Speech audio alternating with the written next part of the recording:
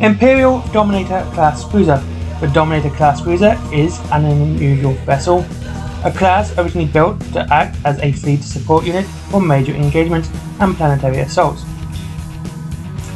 It was designed to hang back and use its massive Nova cannon to bombard the enemy at extreme range. Dominator class cruisers are far more common to Battlefleet Ultima than Battlefleet Obscurus, with a majority being built at the fleet base at Dominator, the only Dominator class vessel serving in the Gothic sector at the outset of the war was the Hammer of Justice, under the command of Captain Grenfell. Although it had always performed poorly on exercises, it had an undistinguished prior history. The vessel rose to the challenge of full war and fought with vigour and resolution at every opportunity. The potency of somewhat cumbersome Nova cannon was ably illustrated by Captain Greenbold at Portmore blockade and raid of Alios. Indeed, over the course of the war, a number of vessels undertook major refits to replace their power armaments with Nova cannons. Imperial Gothic class cruiser. The powerful Gothic class cruiser is a familiar sight throughout the Imperium, with numerous vessels operating in each segmentum battlefleet.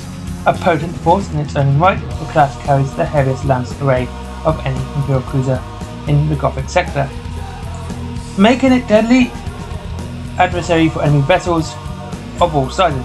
However, in the course of the war it became apparent that it could only operate successfully in company of other vessels. After 2 encounters between the Righteous Fury and the Chaos Grand Cruiser Bloodied Sword, in each case the Righteous Fury barely escaped after suffering severe damage and scoring only a handful of hits on the enemy vessel. Powerful as the lances were, they could not damage an opposing vessel fast enough in duels. A change in tactics, pioneered by Captain Hodge of the Righteous Fury, saw Gothic class ships paired with their own squadron of escorts or another cruiser. They would then engage an enemy vessel abeam, while its supporting ships circled and attacked from bow or stern. This used the heavy lance armaments to good effect by knocking down the enemy's shields and allowing its consorts to attack, while preventing its enemy from moving away. Using its new tactics, the Gothic class cruiser made a valuable contribution to the war by destroying the Chaos cruisers, Cackling Hate and Glorious Bloodbath in later stages.